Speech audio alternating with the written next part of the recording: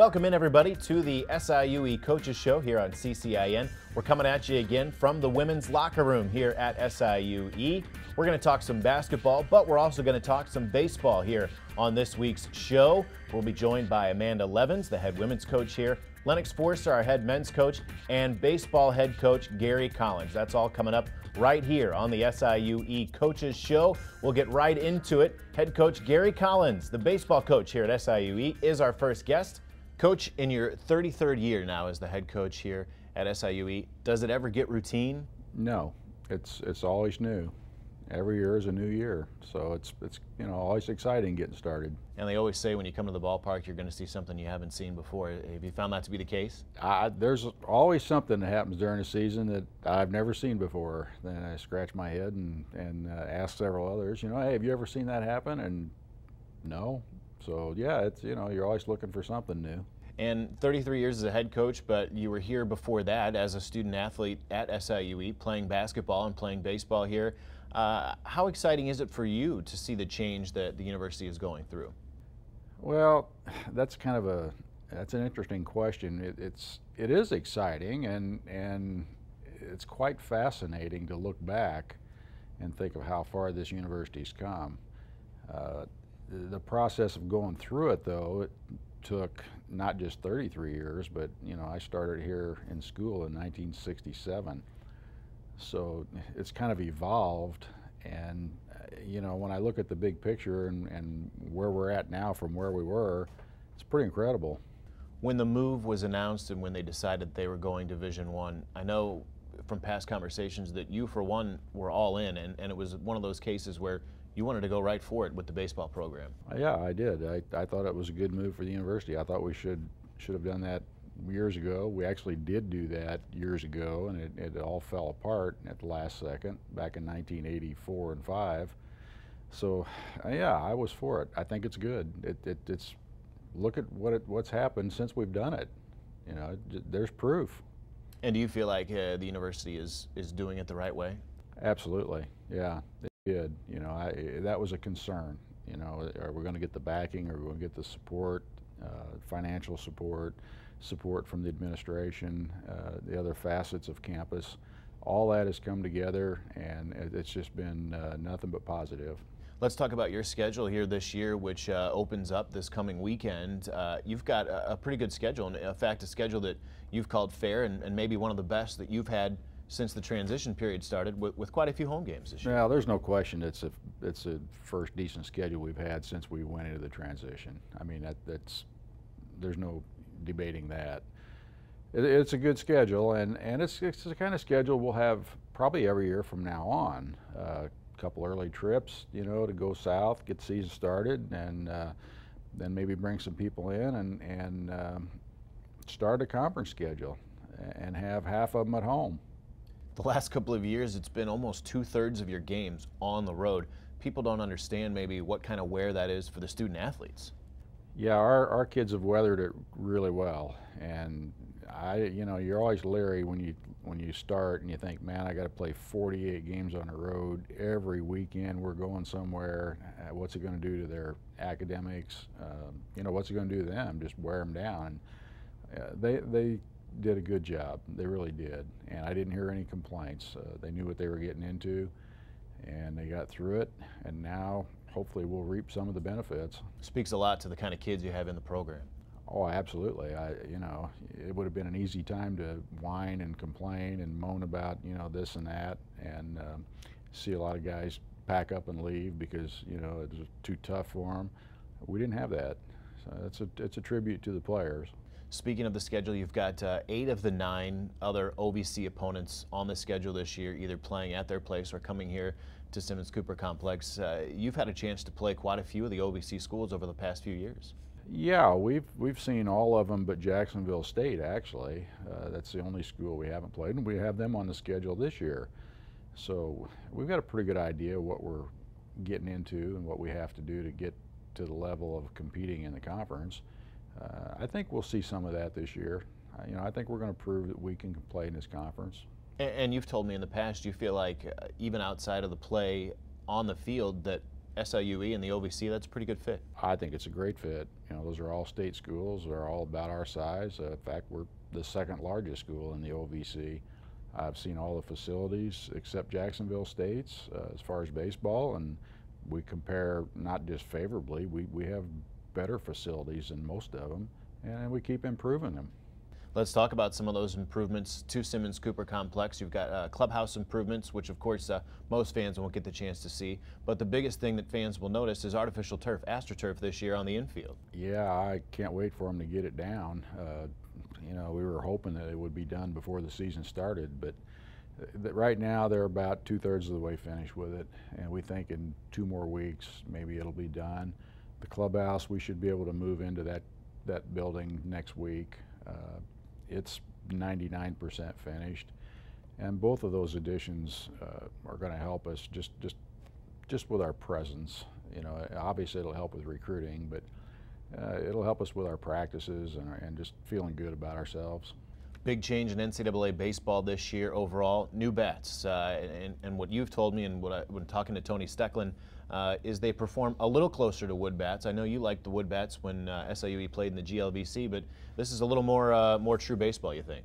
It's much better than what it has been. 2 years ago it was ridiculous. Last year it was still bad. These bats are better, fairer, I should say, and bring a more balance back to the game.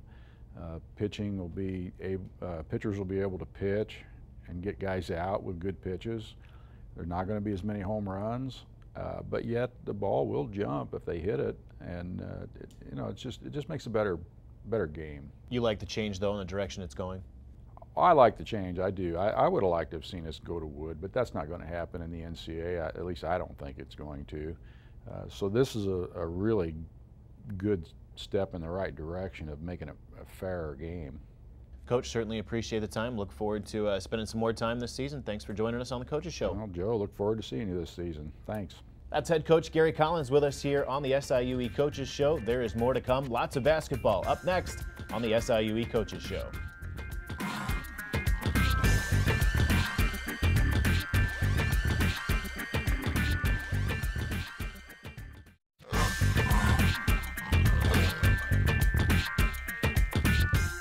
Back on the SIUE Coaches Show, we're joined now by head women's coach Amanda Levens.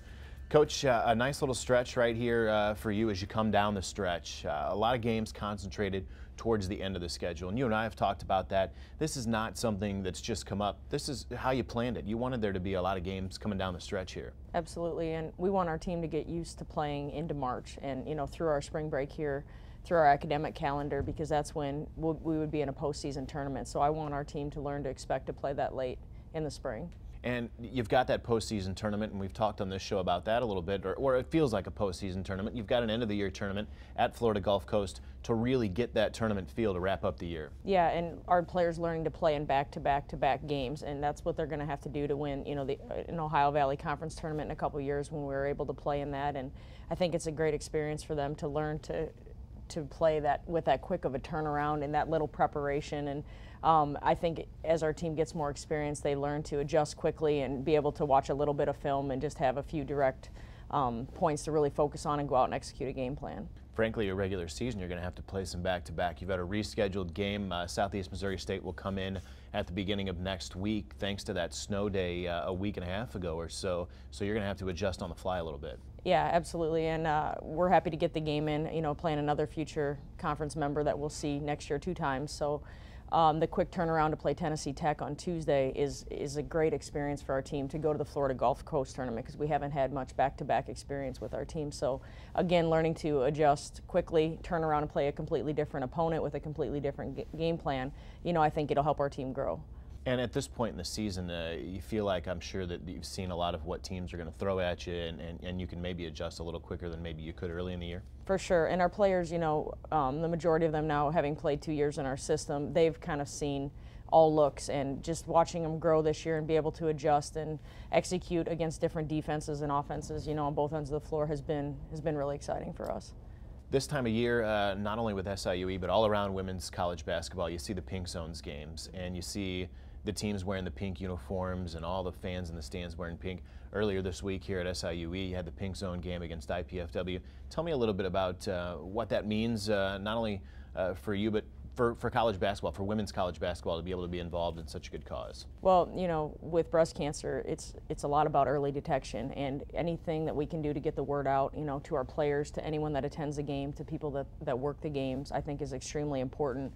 And then just with our program, it hits very close to home, as we've had a player lose her mother in a battle against breast cancer since we've been coaching here. So yesterday was an emotional game for Kate Afferty and, you know, all the players closest to her who knew her mom. But it's hopefully a chance that it will save somebody else down the road because of the awareness that this buzz creates in women's basketball. And you have a big win to go along with it. It turned out to be a nice night overall. Yeah, the team played fantastic on both ends of the floor and just really went out and did a fantastic job. Amanda Levens with us here on the Coaches Show. Looking forward to next year, obviously, as we get wrapping up here in 2010, 2011. What kind of things do you look forward to next year? Obviously, you've got the Ohio Valley Conference schedule and getting some players back as well. Yeah, you know, we'll lose Sydney Stahlberg and Whitney Champlin. Both play a huge role on our team, but the experience that our young players have gained this year is invaluable. The last 2 years, I feel like each year our talent level has gotten better. We've gotten deeper, but the way we've started the season hasn't been the way I would have liked. We've been inconsistent both years, and I think it's a matter of being consistent every day in practice, you know, and that starts the day the season ends. You know, they got to get in the weight room, they got to work hard, they got to come back in top-notch physical condition, have a great preseason, and then when we go and it's time to play, all these players have all this game experience. It's time to put it to use, and we don't waste any opportunities early on in the year. As we talk right now, 7 wins at home this season, above 500, and you have a chance, obviously, to finish above 500. Was that a stated goal, or has that become a goal? I know that you've always said you want to defend your home well. Yeah, you know, as a coach, you want to win every game, and early on in the season, I never wanted to think we're going to win this many games or finish with this type of record. But after we got, you know, to the end of December, looking at our record, pretty frustrated, we talked to the team and said, look, we need to get to this point at least by the end of the season. And I think from what we talked about that day, we're on the right track to do that. It's important for us to finish strong and continue to play well in order to do that. But, you know, finishing 500 is a realistic goal. We would have to win out to do it.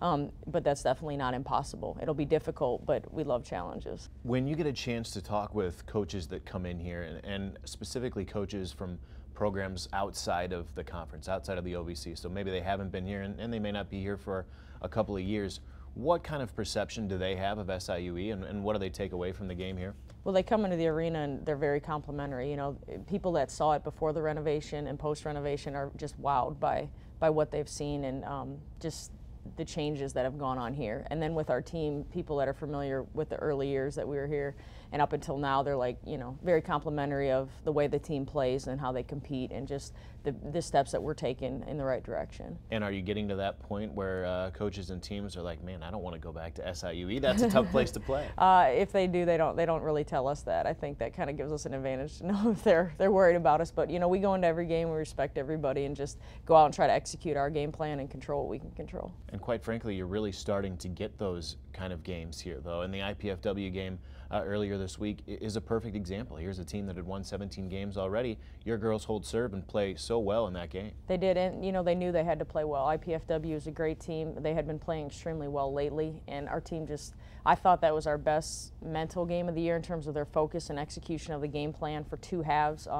We'd really been a slow starting team, but I think we came out of the gates really strong, and we just kept it going and never wavered. Certainly, it's been a lot of fun this year to cover you and to have our chats here on the Coaches Show, and so certainly appreciate the time this episode and all year long, Coach. Thank you. That's Cougar head coach Amanda Levens with us here on the SIUE Coaches Show. Stay right there. We're back for more right after this on CCIN.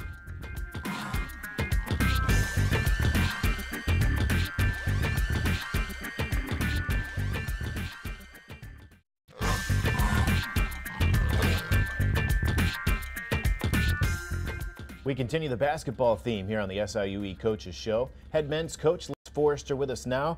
Coach, you're wrapping up the season, just a few games left here in 2011. When you get a chance to look back, and I'm sure obviously you haven't done it yet, but aside from just wanting some more wins or liking some more wins, how's the season gone in your opinion to this point? You know, not too bad. I thought from a team standpoint, I thought we've gotten better. Gotten better in some areas. Still, we could have done better, especially when I look back defensively. But I think from an offensive standpoint, our guys have gotten way better in the fact of how they play unselfishly. I remember the start of the year. We were taking bad shots, turnovers, so forth, so on. Execution was poor. I thought that as we went along with the season, I thought we got better offensively by taking good shots, executing, and understanding time and score a little bit better. But defensively, we, in my opinion, just didn't get going that way, and we weren't solid defensively like I wanted to be.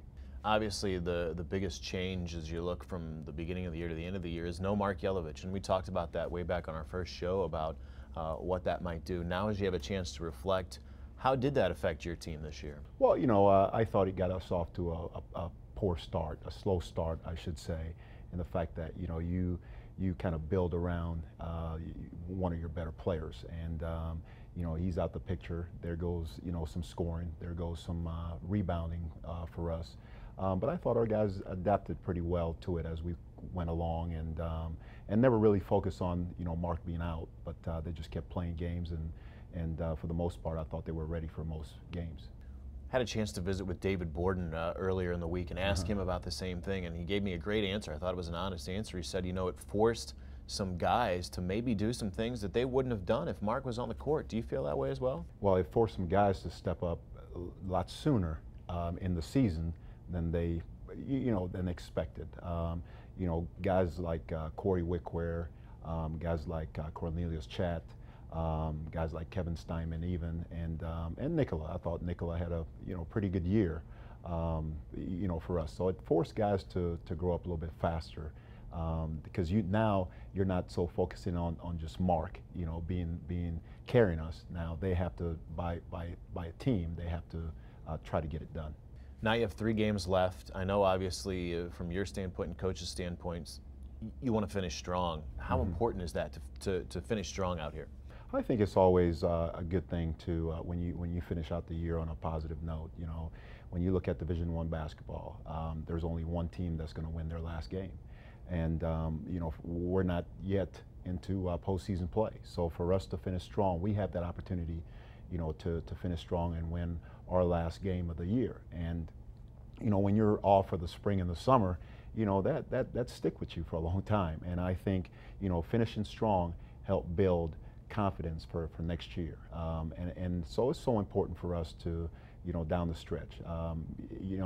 We had 4 games left, and we had a team meeting, and I talked to our guys about being locked in for the next 2.5 weeks, be locked in for the next 4 games.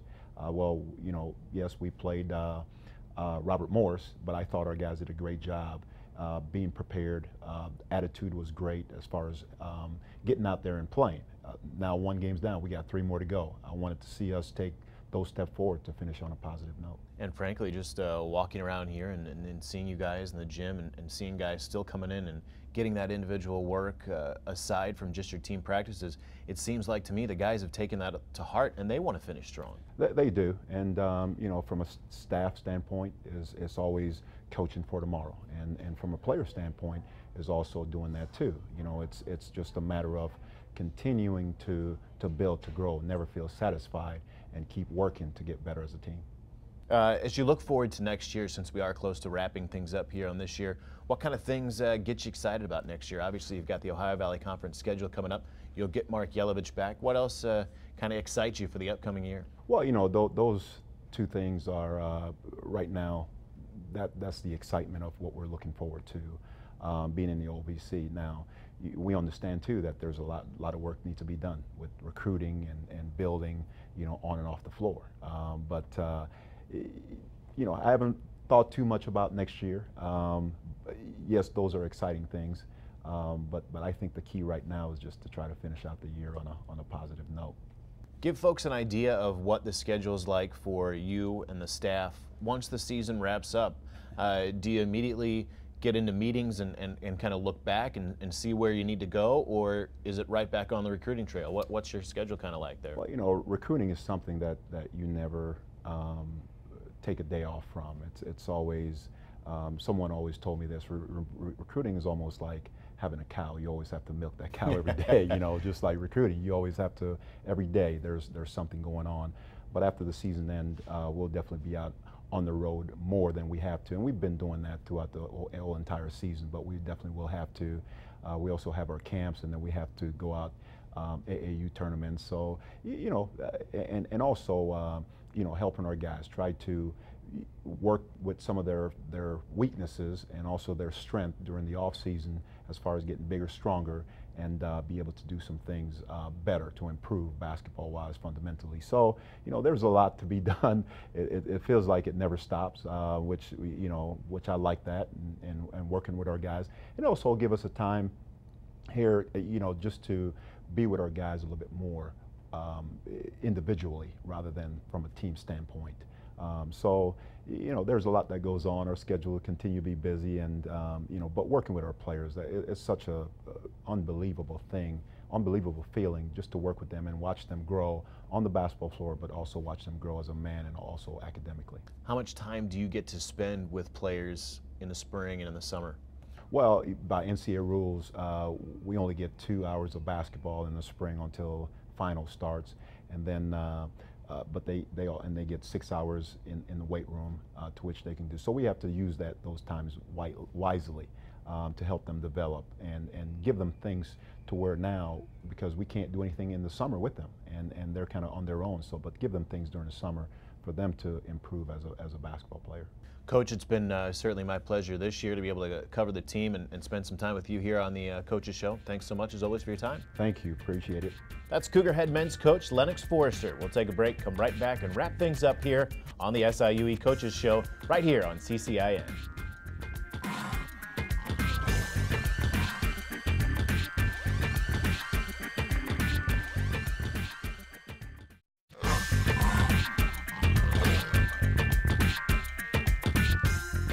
That'll do it for another edition of the SIUE Coaches Show.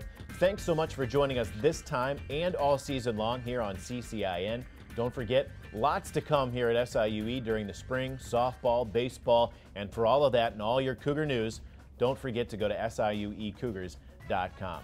Thanks so much to all the folks that have made it happen all season long here on CCIN, specifically Jeremy LeBrun and John Campbell. It's certainly been my pleasure. I'm Joe Pott. Thanks again for joining us all year long right here on CCIN. We'll see you next year on the SIUE Coaches Show.